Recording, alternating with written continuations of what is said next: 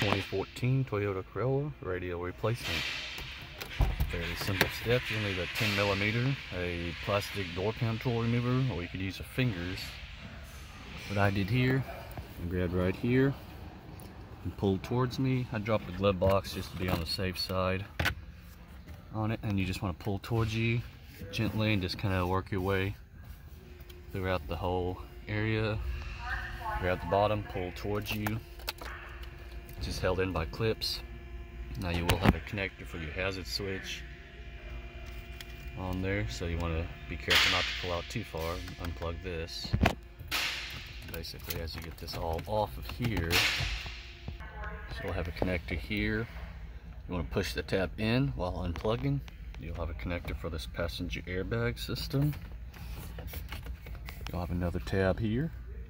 Push this in while unplugging. I'm going to get this other side. Now you'll have 4 10mm bolts, 2 here. If you look on the other side here, you'll have 2 here. Well, it looks like somebody's played with it before. This don't look like the right bolt. Oh, I can't tell, it's in the dark, but it should be chrome. But anyways, remove those two. Radio will be held in by little clips or so. Then you'll have a bunch of connectors in the back. Alright, so you'll have a variety of connectors. You'll have another one, I don't think another one, but just make note of where the connectors go. They're kind of color coded too, but I noticed like this one here doesn't have a connector. So when you go to plug it in, you might be trying to find, uh-oh, where's this last connector when the car is not equipped with it. So what I like to do, take a Sharpie or something, mark on the radio on where the connectors are at. Therefore you're not trying to hunt a connector that doesn't exist. Because I've had that happen where on some of these the whole back radio has connectors. And I didn't mark it while I'm trying to figure out where the one connector at, come to find out it doesn't have that connector. But anyways, like I said, just push this in while unplugging. Now what I like to do is take a zip tie. I had one connector fall all the way back here. I like to take a zip tie and zip tie all of these in one place so I don't lose one of the connectors.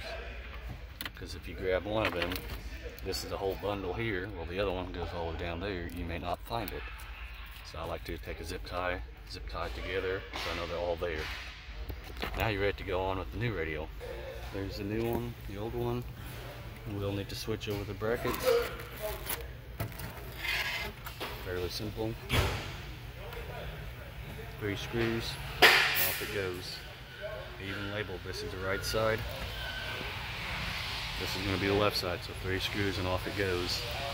What I would recommend, don't take a Phillips head, because you'll start to round up the screws. Take an 8mm socket to get them off. Alright, I got the new one installed, plugged in. Let's test it out.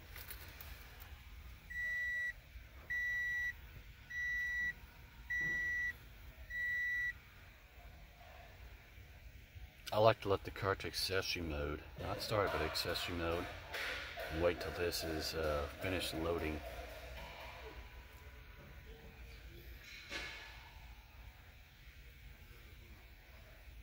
Let's go ahead and peel this too while I'm at it.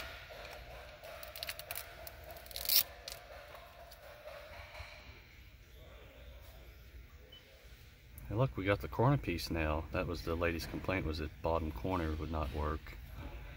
So I like to just test out functions, make sure the screen works, make sure the stations all work. Go to the car, phones, there's no phone, so nope.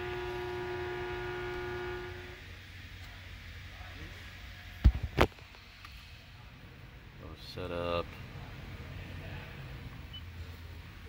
Everything seems to be working. I'll go ahead and do a software update for this lady too. For this one here, you'll have to have a Toyota's account and a flash drive to be able to do software updates. So if you, a single person, don't have Toyota account on TIS, you'll need to go to the dealership and they'll charge you a little fee to do the radio update on it. But other than that, go and put your 4 bolts back in, plug in your connector here, connect it here, and go and put it on your trim panel back on place. So thanks for watching.